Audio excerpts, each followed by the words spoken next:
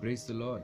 Good morning. Thank you so much for watching this video, because this video is for you, and this video is a personal thank you note that I want to send to you, to all the viewers. If you're watching me on YouTube, if you're watching me on Facebook, I would like to tell you that this video I have made personally for you. It is my heart which I am sending it to you, and I want to thank you for being a part of me throughout this 2017.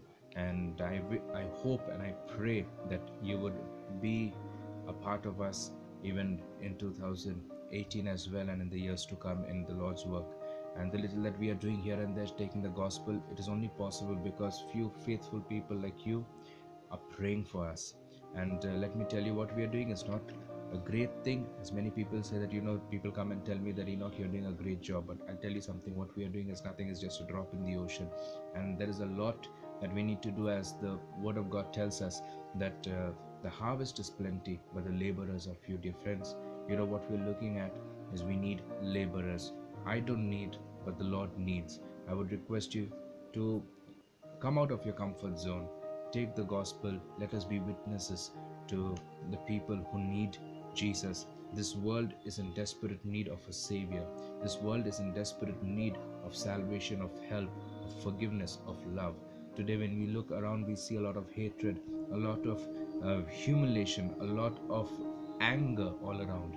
The only reason is because people have become numb to pain. People have become numb to hurt feelings, because they don't realize that they're being hurt. They don't realize that they are being uh, in a painful situation. They don't feel, they're not able to feel the wrath of life that is eating into their homes, into society.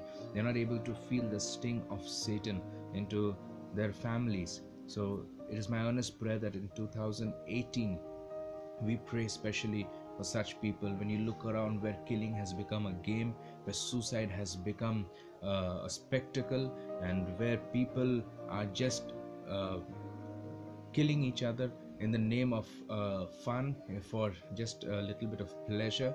And we see murder, we see rape, we see theft, we see corruption.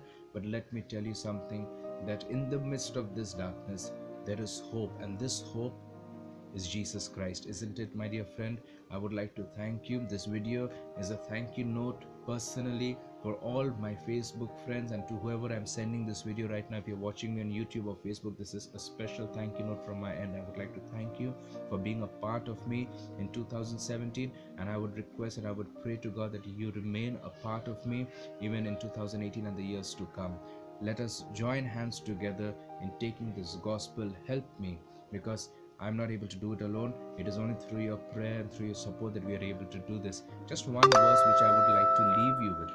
One verse from the Bible which I would like to end this video. It is from the book of Hebrews chapter 10 verse 23. Hebrews chapter 10 verse 23. It says, "Let us hold fast the profession of our faith without wavering, for he is faithful that promised." He is faithful that promised. Yes, dear friend, you might be in a need right now. You might be in a situation where you're wondering. The word says, "Ask and it will be given." But Lord, I have been asking for so many years, I have not received.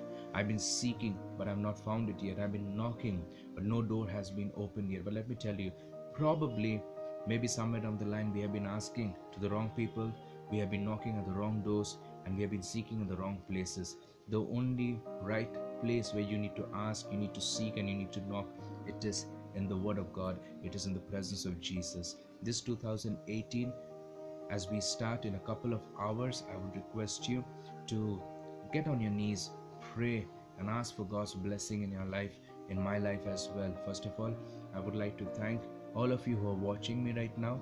I would like to thank you. Thank you so much for praying for us. Thank you so much for being a part of us.